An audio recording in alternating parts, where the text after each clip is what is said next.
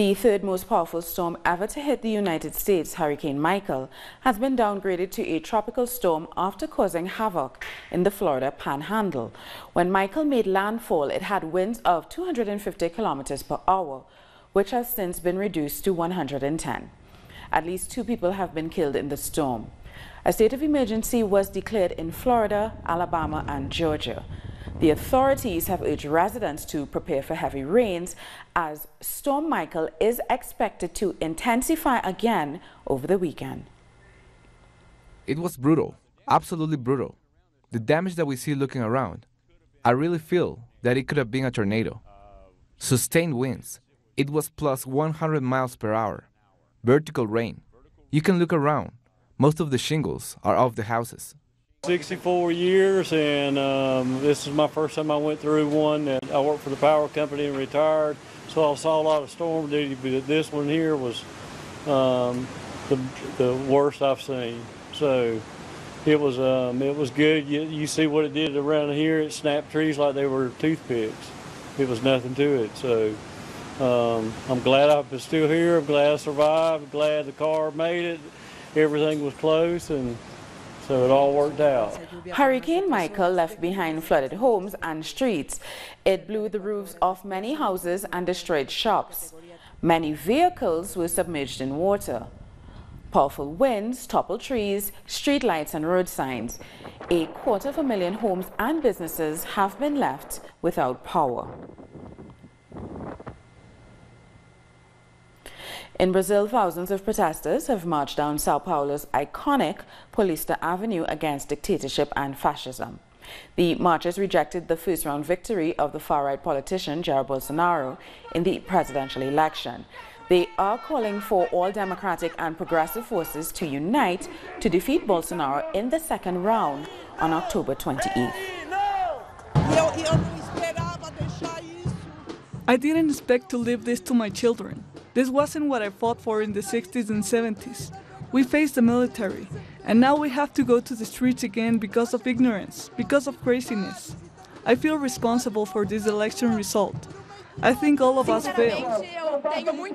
I'm very scared that there's a chance that Bolsonaro will become president. Our mission is to make no our answer, and I think we have 18 days to do it and try to solve the situation.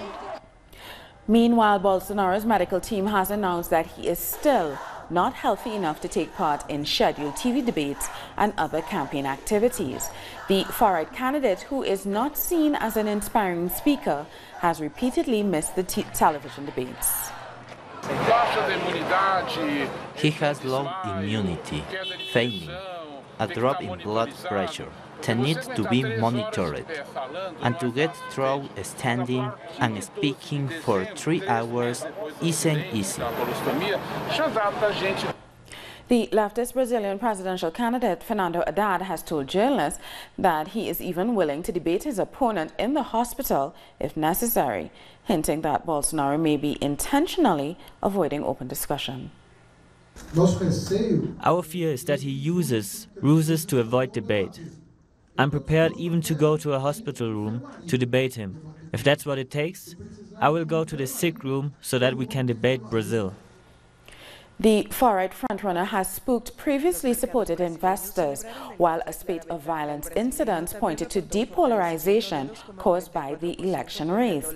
The Brazilian stock market fell Wednesday after Bolsonaro made clear his promises of privatizations and pension reform were a lot less ambitious than many expected. Bolsonaro has no plans to privatize the state-owned oil company, Petrobras, in the short term if elected, according to the president of his party, Gustavo Beni-Anão. And Jair Bolsonaro's chief economic advisor is being investigated over accusations of fraud tied to pension funds of state-run companies. Federal prosecutors said on Wednesday the investigation of Paulo Guedes, tapped as Bolsonaro's future finance minister, has the potential to hurt support for Bolsonaro, who has campaigned on an anti-crime platform to voters tired of corruption. And supporters of Keiko Fujimori and anti-Fujimori demonstrators had to be separated by the police outside the prison facility in Lima, where the opposition leader is being held. Her arrest comes a week after her father, Alberto Fujimori's presidential pardon for crimes against humanity was revoked by a top court. He was ordered back to prison but immediately fell ill and was taken to hospital. Keiko has published a letter to protest her innocence after being arrested. The leader of the Popular Force says she was arrested without evidence. She condemned the political persecution of her and her party. Keiko was detained when she went to the prosecutor's office to address the alleged illegal financing of her presidential campaign. The judge then ordered that she be detained for 10 days. The prosecutor has also ordered the detention of 19 others involved in the case, including 2 former ministers. I don't have the means to comment on it right now because we don't have any additional information. I suppose we will have access to that information in the coming days. For the prosecutor and judicial branch to have made the decision, it must be because there are indications or evidence against someone to detain them. We will see about this in the coming days. Our correspondent in Lima, Jaime Herrera, has more. We are right at the place where the leader of Popular Force, Keiko Fujimori, has been arrested. In some videos circulating on social media, we can see the daughter of former President Alberto Fujimori was taken by the police. She is accused of alleged money laundering. According to the judge, there is a risk of evading justice. Along with other 19 people, she is accused of receiving illicit payments, probably from the Brazilian company Odebrecht, or even from other activities such as drug trafficking. During her campaign, she said these funds were collected from different events and donations, but the judge wants her to be detained for 10 days so police can start an investigation. During this period of time, she could be sent to preventive detention. Venezuela's Attorney General Tarek William Saab says the councilman who died in detention committed suicide. Authorities say Fernando Alban threw himself from a window while under arrest in the Bolivarian Intelligence Service. The councilman was detained after being linked to the failed assassination attempt on President Nicolas Maduro in August.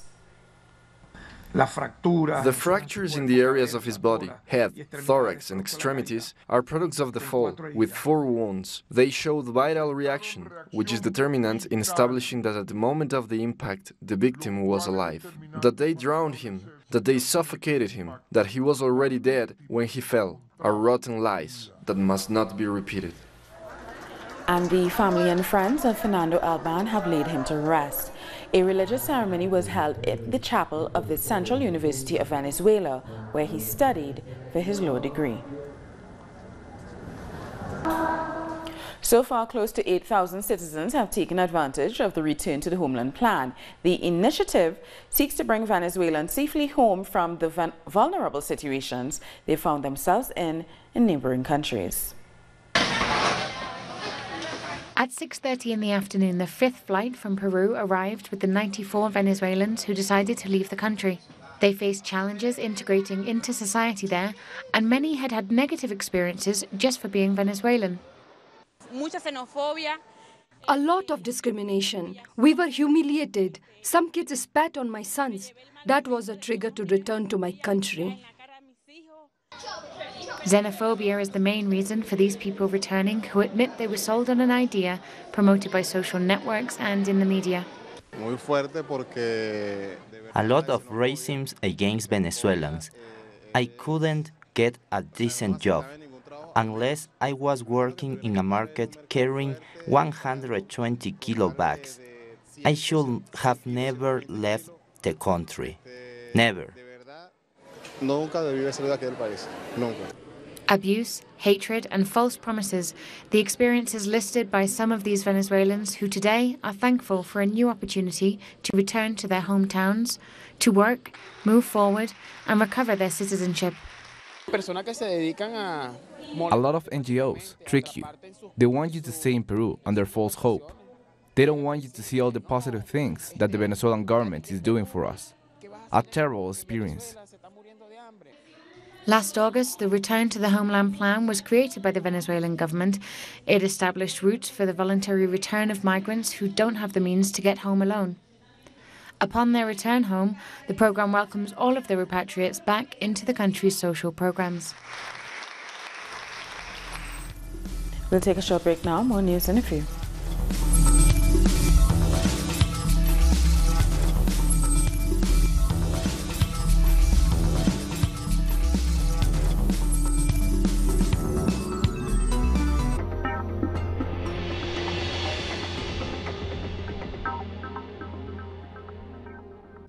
Telesur brings you special interviews with social and political personalities. Monday, from Washington. Tuesday, from Mexico. Wednesday, from Caracas. Thursday, from Quito. Friday, from Havana. Analysis about our continent's reality. Weekdays, only on Telesur.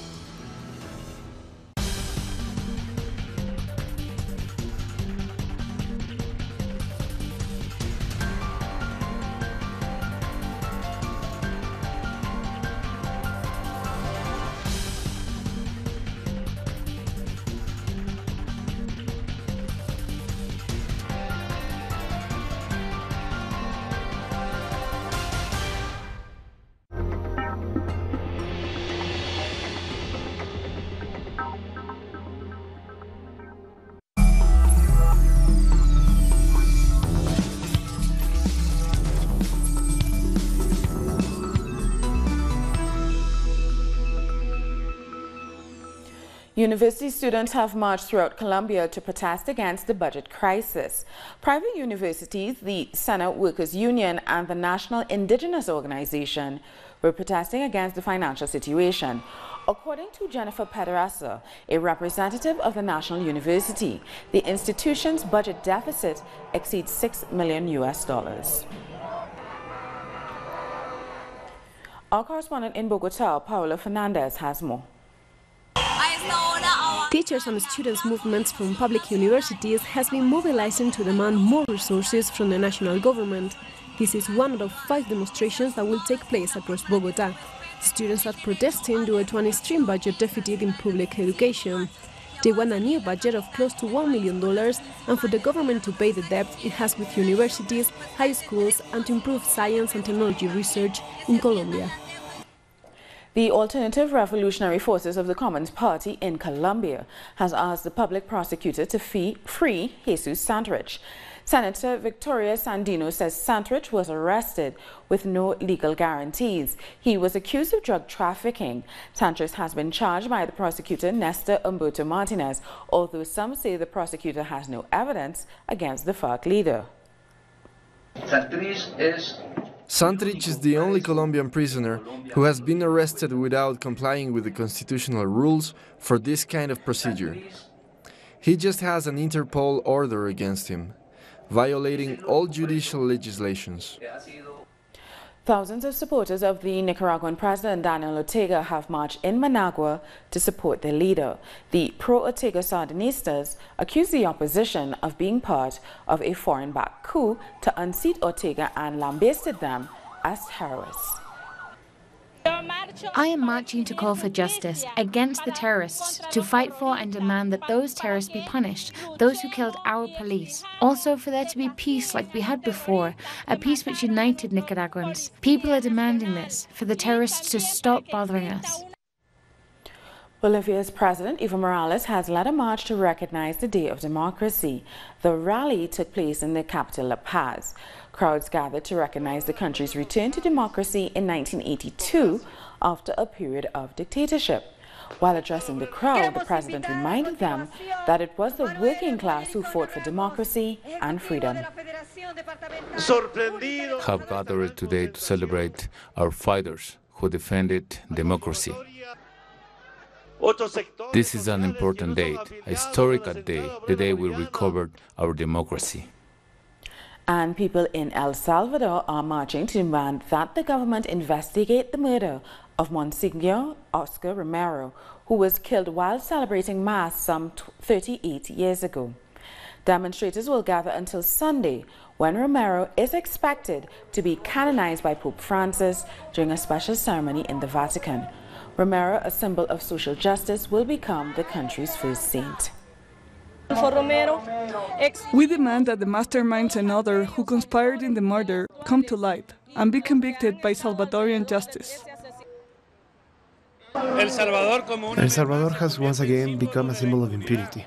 Through a saying today, we are denouncing the fact that the prosecution does not act, that the organ of justice does not act. Cuban President Miguel Diaz-Canel, along with the former president Raul Castro, has attended a ceremony to mark the 150th anniversary of the beginning of the Independence War. Several other Cuban leaders also attended the event. The day commemorated the beginning of the War of Independence against Spanish colonial rule in 1868 in the Granma province. We have fought 150 years and will continue fighting until victory always. The revolution is the same, and the challenges are identical. An imperial siege from the outside, an annexation vocation of a few from within, of those who do not believe that the homeland can rise with its own forces and as the only salvation unity. Let's find out more about this special date in this report. La de Majagua, located in the east of Cuba, was the scenario where the first cry for independence was heard. On October 10, 1868, Carlos Manuel de Céspedes released his slaves and called them to take arms and emancipate Cuba from the Spanish Empire. Before the newly free men, Céspedes read the manifesto of October 10, in which he proclaimed the abolition of slavery and expressed the reasons why Cubans had to also abolish Spanish colonialism. The war started in 1868 and it lasted for 10 years. Despite its eventual failure, it served to awaken patriotic sentiments among Cubans. The 10-year war was followed by the Chiquita War of 1879 to 1880 and by the War of Independence of 1895 to 1898. This last one was headed by José Martí, the national hero of Cuba. The people of the island had to fight for almost a century to obtain their final liberation, the one that came at the hands of Fidel Castro and the rebels that on January 1, 1959, ousted Fulgencio Batista. The triumph of the revolution, as Fidel confirmed, had its roots on October 10, 1868, when Carlos Manuel de Céspedes, the father of the nation, called for a rebellion that marked the beginning of Cuba's struggle for independence. Citizens in Chile's capital, Santiago, have been surprised by a tightrope walker walking between two skyscrapers. The Moroccan tightrope walker Mustafa Danger made the crossing on a 75 meters high metal cable. He already has a Guinness World Record under his belt for walking a tightrope 180 meters high. This event, however, was aimed at promoting a local circus festival. Time for the second break of this show. World News is next.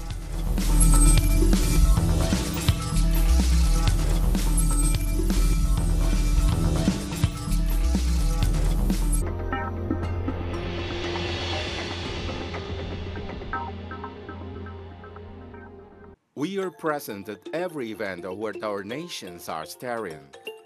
We believe in a new global vision, united in every broadcasting. We keep expanding our horizons and working on a closer and better communication. Now, in Grenada, Telesur, the news source from South America and the Caribbean.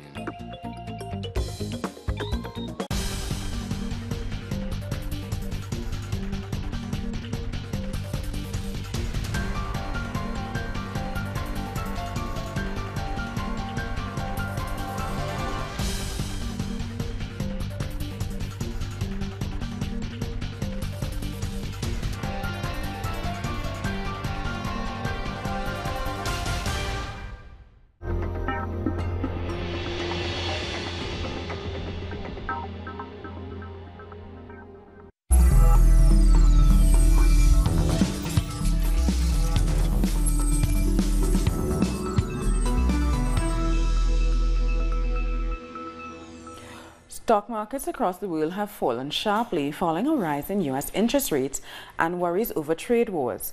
European shares followed those in Asia and the United States, falling to a 20-month low. U.S. stocks also plunged, suffering their worst loss in 8 months on Wednesday as technology companies continued to drop. Shanghai Composite Index fell to its 4th-year low. I think the Fed is making a mistake. They're so tight. I think the Fed has gone crazy. So you could say that, well, that's a lot of safety, actually, and it is a lot of safety, and it gives you a lot of margin. But I think the Fed has gone crazy. And the markets plunged after that comment from the U.S. president. However, the International Monetary Fund chief, Christine Lagarde, defended the interest rate hike by the U.S. Federal Reserve. It's clearly a necessary development for those economies that are now showing much improved growth, inflation that is picking up and falling into the range or reaching the thresholds, unemployment that are extremely low. It's inevitable that central banks make the decisions that they make. A 6.0 magnitude earthquake has struck off the coast of Indonesia's Java and Bali Islands, killing 3 people. The tremor also rocked the hotels in Bali, where the International Monetary Fund and World Bank delegates are attending their annual summit. The earthquake comes just 3 weeks after a devastating 7.5 magnitude earthquake and tsunami hit the country, killing over 2,000 people. The Malaysian government plans to abolish the death penalty for all crimes and has halted 1,200 pending executions. The Malaysian parliament is set to discuss the proposed bill on abolishing capital punishment next Monday. Until the decision is official, the government has suspended the execution of more than 1,200 people on death row. Malaysia punishes with death a wide range of crimes, from murder to kidnapping to drug trafficking. And now let's have a look at some of the other stories making headlines around the world. A Soyuz rocket carrying a Russian and American astronaut to the International Space Station has had to make an emergency landing back to Earth. According to NASA, the spacecraft had an issue with its booster. Search and rescue teams were heading to the touchdown area in Kazakhstan. The emergency landing was successful and both crew members are alive after the capsule went into ballistic descent mode. This again is Nick Hague's first. A dozen of activists have been boycotting the annual meeting of the International Monetary Fund in Indonesia over projects said to violate people's rights and favor the elite. The protesters gathered at the Bali International Convention Center, where IMF and World Bank officials met. The activists highlighted a case in the Philippines where the IMF and World Bank funded rural development programs displaced indigenous people. Projects of IMF and World Bank have been killing our people. They're taking the lands from our indigenous people, and we want those voices to be heard. And here in Indonesia, we expected democracy. We expected a lot of support, both by the locals, even from the IMF World Bank, but that's not happening. Cyclone Titli, with winds up to 165 km/h, made landfall on the east coast of India. The town of Gopalpur was at the center of the cyclone, which destroyed huts, twisted trees, and cut power lines, leaving thousands without electricity. At least 300,000 people had been evacuated from the low-lying areas of the region.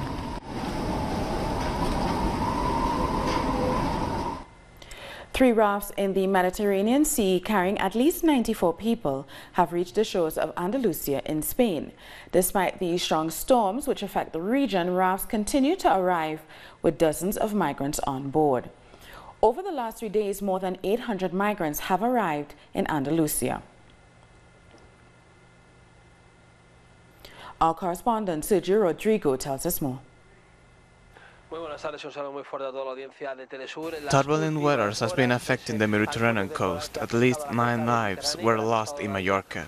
Migrants have been attempting to cross the Mediterranean Sea and at least 13 boats have been intercepted. The most recent of those was transferred to the Motril Granada port. Another 44 has been assisted by the Red Cross and subsequently handed over to police. Many immigrants continue to flee the persecution in the north of Morocco, where they continue to demand universities, work and hospitals.